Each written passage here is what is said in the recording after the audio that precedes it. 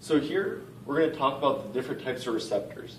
And when we talk about any type of receptor, it's important to know what category it's going to fall into. There's going to be two main categories, the cholinergic receptors and the adrenergic receptors. And I drew in here all the cholinergics are going to deal with acetylcholine, and all the adrenergics will deal with everything else, such as dopamine, norepinephrine, and epinephrine.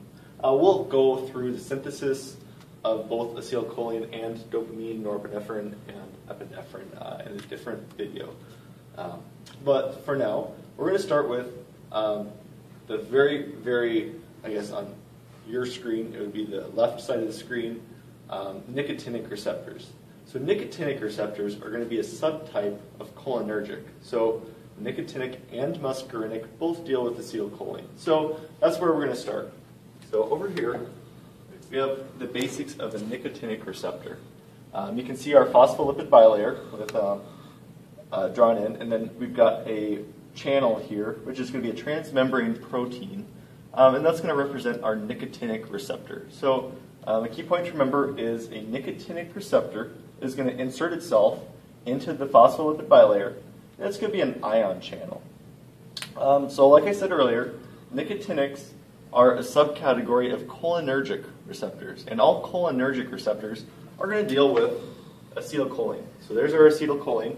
It's already been preformed. It's going to go find its target. So its target is going to be this nicotinic receptor. And the nicotinic receptor is made up of 5 different subunits. Acetylcholine is specifically going to bind the alpha subunit. There's a couple alpha subunits. It's going to bind the alpha. And once found, this typically closed channel is going to open. And once acetylcholine binds, we've got our sodiums extracellularly. They're going to go through their gradient inside the cell. So acetylcholine is going to activate this ion channel to open, releasing sodium down into the cell into its concentration gradient. So let's go over where nicotinic receptors are found within the body. So notice here that I drew in a couple other subtypes. Within each nicotinic receptor subtype, there's an NN or an N sub M. So let's go over what the differences are. So we're still dealing with nicotinic receptors, which are going to be cholinergic receptors ultimately, dealing with acetylcholine, ACH. So let's look at NM and NN subtypes. So let's start with N subtype M. M, I like to think of standing for muscular. So the NM receptors are going to be found on muscles. So we have a nerve here, and it's going to find its muscle that it's going to innervate.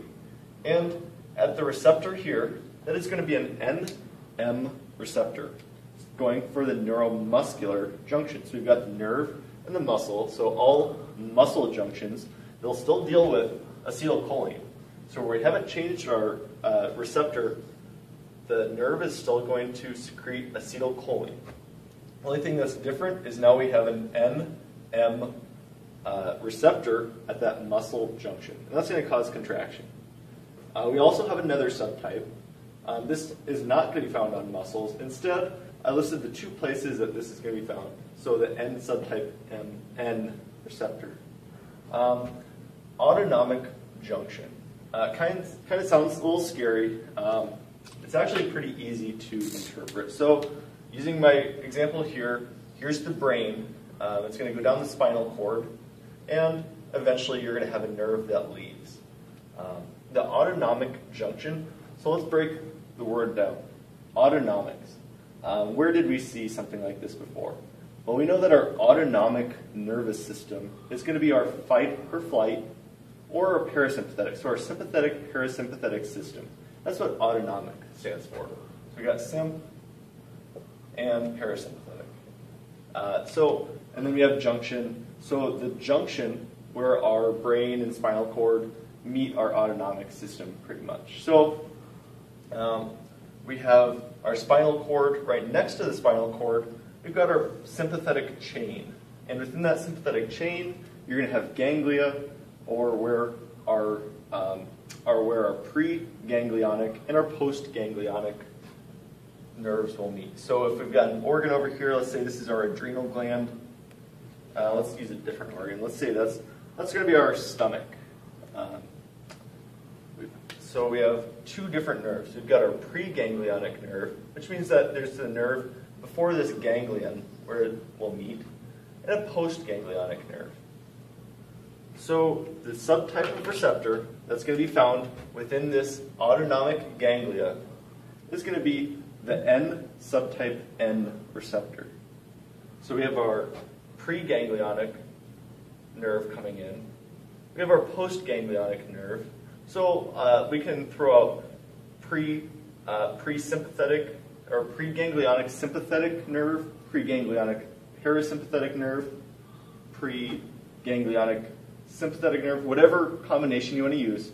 The subtype where our pre and our post meet, they will use N subtype N receptors. So they're still going to deal with acetylcholine.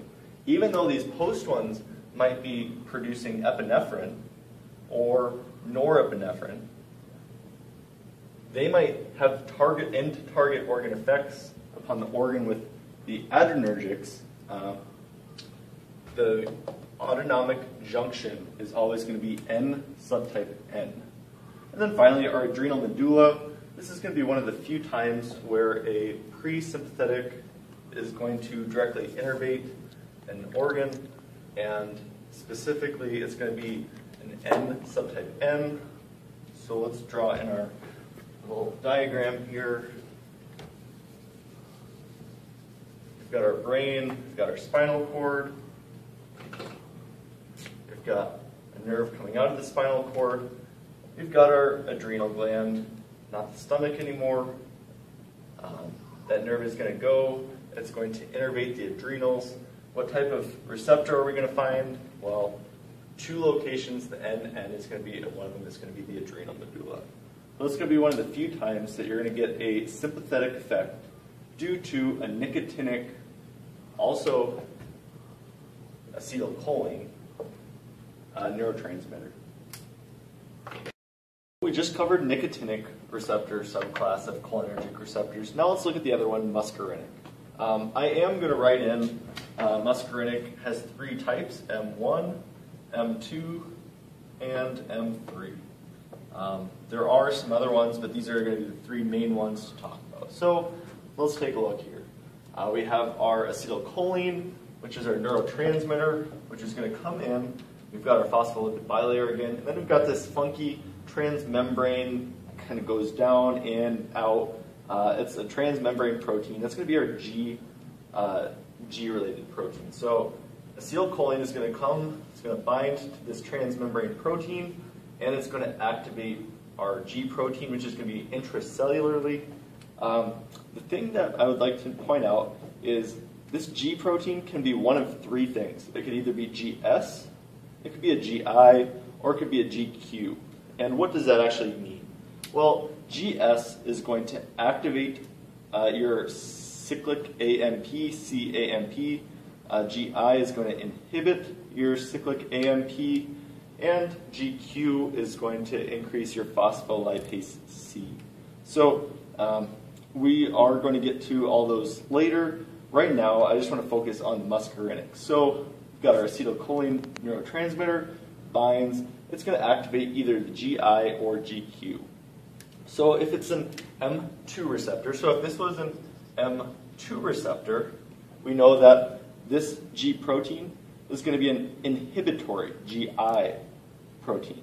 And that's going to decrease CAMP levels within the cell. That's going to deal with your M2. Let's change this to now an M1 receptor. If it's an M1 receptor, our acetylcholine is going to bind just like it is before, except this time we're at a target organ that is expressing M1 receptors.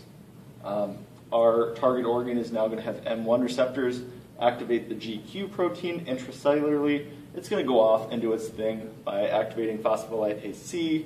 It's going to trigger a cascade of events within that cell. You'll also find this effect with M3 proteins as well. So let's find out what target organs actually contain the M2 and the M1 and 3 protein receptor subtypes. So we just talked about the mechanisms of the muscarinic receptor. Now let's go into where these are found. So I listed here all these target organs. That's going to be the organs where the M1, the M2, and the M3 receptors are going to be found. And just for your reference, I did include what type of G protein that each one is including. So let's take a look at the first receptor, muscarinic receptor subtype 1. Those are going to be found mostly in the enteric nervous system, and they're going to be involved in increasing gland secretion within your intestines. Also, they're found within the CNS. Not as important, but then let's focus down on M2, and this one's a little more important than M1. M2 receptors are going to be found in cardiac muscles, and what that is going to do is an M2 receptor is going to decrease the heart rate ultimately. So it's going to decrease the conduction from the SA node to the AV node and ultimately delay your heart rate. And then finally, this one's going to be the most important one, and I actually threw in a little big one. And why do we care about M3 receptors? Well, this is going to be mostly dealing with your wet picture. And for the wet picture, what I mean, smooth muscle is going to contract. So it's going to cause the intestines, the smooth muscle within the intestines to contract, and it's going to increase your GI motility, causing increased diarrhea and sometimes vomiting.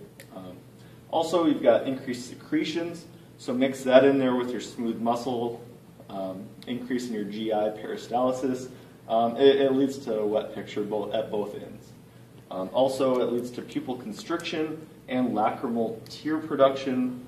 So you're going to be crying, you're going to be vomiting, you might be diarrheaing. Also, it's going to affect your bladder, causing your bladder to contract using the detrusor muscle, and which is also going to have your sphincters relax when you activate this. So you'll be urinating as well. One thing that I do want to point out is going to be dealing with blood vessels. Your sympathetic nervous system is going to vasoconstrict. However, it's going to be your M3 receptor that is going to deal with vessel dilation. So you're going to have a wet picture, and you're also going to vasodilate as a result. So when you think of muscarinic receptors, if you have an agonist, meaning that it's going to activate your muscarinics, you're going to be thinking mostly about the M3 receptor. You do have to worry about slowing the heart rate too much. But when you increase your gastric secretions, when you increase your stomach secretions, when you increase your eye secretions, and all of your glands, your secretory glands, it's going to lead to a wet picture overall. So now we're done dealing with acetylcholine and the cholinergics. Now we're going to switch over to adrenergics. And adrenergics are going to deal with norepinephrine, epinephrine, and dopamine. But these are the two that we're really going to focus on. So we're going to deal first with alpha and beta adrenergic receptors. So we have adrenergics, and then you've got the subcategory alpha and the subcategory beta. What does that actually mean? Well, you've got it further broken down into alpha 1s and alpha 2s, beta 1s and beta 2s. As a little key here, here's what the GS, GI, and GQ proteins do. GQ is dealing with phospholipase C, GI is dealing with adenylyl cyclase, and it's dealing with decreasing CAMP levels for inhibitory, the adenylyl cyclase. And then GS is going to stimulate that to secrete more cyclic AMP. So alpha 1s, if you have a target organ that expresses alpha 1 receptors, those are going to be GQ proteins. Likewise, alpha 2 receptors are going to be GI proteins. And then finally, betas, both of them deal with GS proteins. So let's take a look at what organs express these receptors. Okay, so we just talked about the mechanism. Now let's go to the end target organs that express these different receptor types. So again, we've got the alpha 1 and 2, beta 1 and 2. I tried to color coordinate it so you can see which one has what type. So let's start with alpha 1 receptors. Your eye has alpha 1 receptors, and when that alpha 1 receptor is activated by epinephrine or norepinephrine, the eye will dilate. That's going to be in contrast to the muscarinic receptors that we showed earlier, which will constrict. Also, blood vessels will express alpha-1 receptors. When an alpha-1 receptor is activated on a blood vessel, it's going to lead to vasoconstriction, increasing your blood pressure. And then lastly, we've got the bladder expressing alpha-1s, and that is going to increase your sphincter tone, which is going to decrease your urine output. Contrast that to the muscarinic 3s, which we saw earlier, which led to the wet picture. That was going to be loosening of the sphincter. Now we've got tightening of the sphincter with the alpha-1. So those are going to be antagonistic effects. I also want to note out that these are not a comprehensive list of all the end target organs. These are just the main ones that I think are important. Alpha-2s, on the other hand, are going to be seen in the pancreas. It's going to decrease insulin production. It's also going to be found in prejunctional synapses, causing a decreased neurotransmitter release between the two, so you'll have decreased effects. And then finally, you've got beta-1s. This one is actually going to be an important one because it's going to be dealing with the heart. We saw muscarinic 2s, M2 receptors were dealing with the heart when we were dealing with acetylcholine and the cholinergics. Now we're dealing with adrenergics. So we're going to be dealing with beta-1s. Beta-1s are going to be the exact opposite of muscarinic 2s. And instead of decreasing heart rate, now we're going to increase contraction, increased conduction, and ultimately increased heart rate and cardiac output. And then finally, we've got beta-2 receptors. These are also important. A little clinical pearl. When you give a beta-2 agonist to someone who is having an asthma attack, you're going to be dilating their bronchioles. So if someone comes in with severe asthma and their airways are constricted, they'll give a beta-2 agonist to help vasodilate or bronchodilate. Also, it acts upon the uterus to cause it to relax, and also it has some effects on blood vessels, causing them to dilate. Those are the end target organs of the adrenergics.